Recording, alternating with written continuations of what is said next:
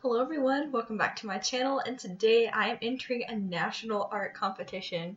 So the art competition is hosted by the amazing Draw with Jazza, and if you don't know who that person is, I will tell you about him in just a moment, and I will link his stuff down below. So Jazza is an amazing artist here on YouTube who has about 800,000 plus subscribers. He has his own TV show, his line of instructional books. He does live streams on Adobe and Twitch, and he has all these wonderful tutorials on how to animate and draw and character design, and the guy's super amazing. And every month, if I'm not mistaken, he holds monthly art challenges.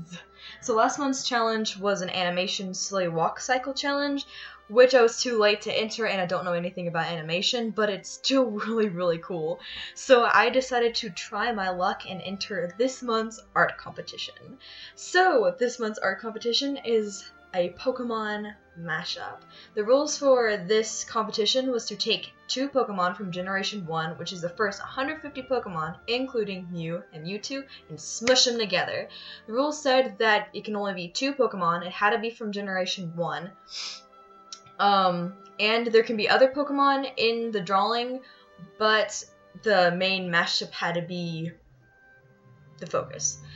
There wasn't to be any pornographic or sexual images, which I personally really like because I know that some people can get really weird. But anyway, also you can only have 1 entry per person, and you can only enter 1 category. The categories are beginner and open class. Beginner would be for the people who are new to art, experimenting with their styles, are really young, just, you know. And then the open categories for people that's been doing art for longer, they're comfortable with their art, they have, you know, have a nice background. And honestly, I'm not quite sure what group I fit into. I've been drawing for about 4 years now, so I'm not exactly a beginner, but I'm not a professional either. And I'm kind of young, but I'm not like elementary school or middle school young, but whatever. Anyway, more talking about this wonderful piece. So I actually used Jazza's character design method mostly for designing this, and the 2 Pokemon that I decided to smush together would be Ivysaur, which is Bulbasaur's second evolution, and then Lapras. I don't really know why I chose these Pokemon. They fit really well together, so that's basically why. So I chose Ivyrus, or Ivysaur rather, just because it was more interesting than Bulbasaur, but not so dunky and bulky like Venusaur. The way that I went about which one would be more dominant, or which one would be the base, and which one would just have, like, its, I guess, well, which one would be added on, whatever. So I decided to take the most simplest Pokemon and make it more detailed by adding certain elements from the more detailed Pokemon and putting it on the simpler Pokemon. So for example, Lapras is less detailed than Ivysaur, so it would make more sense to take a bunch of all these details from Ivysaur and put it on Lapras, which is what I did. Of course, it'd be more of a challenge if I were to take stuff from Lapras and put it on Bulbasaur, but there wasn't really much I could actually do with it, besides doing the little Leia buns and then a rock, or the shell. So, yeah. I also decided to add a trainer kind of last minute, just because I thought the place looked empty. So, she's on a surfboard. That's what she's doing. So, the reason I have this black book here is because I have written Ivyrus, the flowering turtle Pokemon, and for some reason my camera kept focusing on it, so I put that black book there, that way it wouldn't focus on that.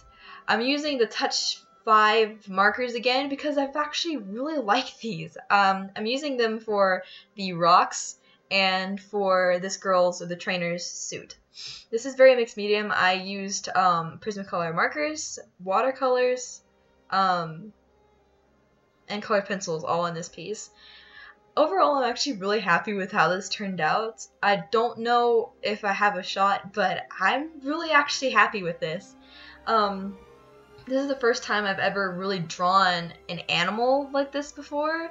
I've never studied on plants. I normally just draw people, so I've never really drawn a background. I also know that if they were in water, you wouldn't see the half that's like submerged in water, but because that lapis would be kind of useless and weird on land, it kind of has to be in the water. But if the whole thing was covering up the bottom, it would make less sense, you know. I mean, you need to see the feetsies. You need to see the feet because that just makes, that's one huge thing of this Pokemon. So if you're kind of wondering what I took from Ivysaur, I took the leaves. Those are supposed to be ivy leaves. The big bulb, of course, and the leaves off of its back, I used those to be like flippers for this new Pokemon. However, they're not like flimsy like leaves. They're just leaf-shaped flippers. I also think that Lapisaur, this thing is more of a turtle than anything else, because Lapras looks kind of like a turtle, and then Ivysaur's like a Triceratops, so it's more of a sea turtle than a land tortoise or something. But yeah. So as far as poses go, I couldn't do something totally extravagant because you need to see the bulb, because that's kind of what makes this Pokemon what it is. But I also really couldn't make it on land because it would be kind of useless and weird. So I just kind of had to make it in the water. So it is translucent, but just know that that's what I had to do. Overall, I think that's all I have to say about this. I had a really fun time doing this, and I've seen some really, really awesome entries so far for this competition.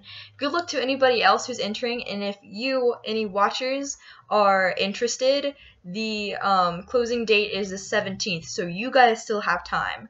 So go make something awesome, share it with me, share it with other people, do this, it's so fun.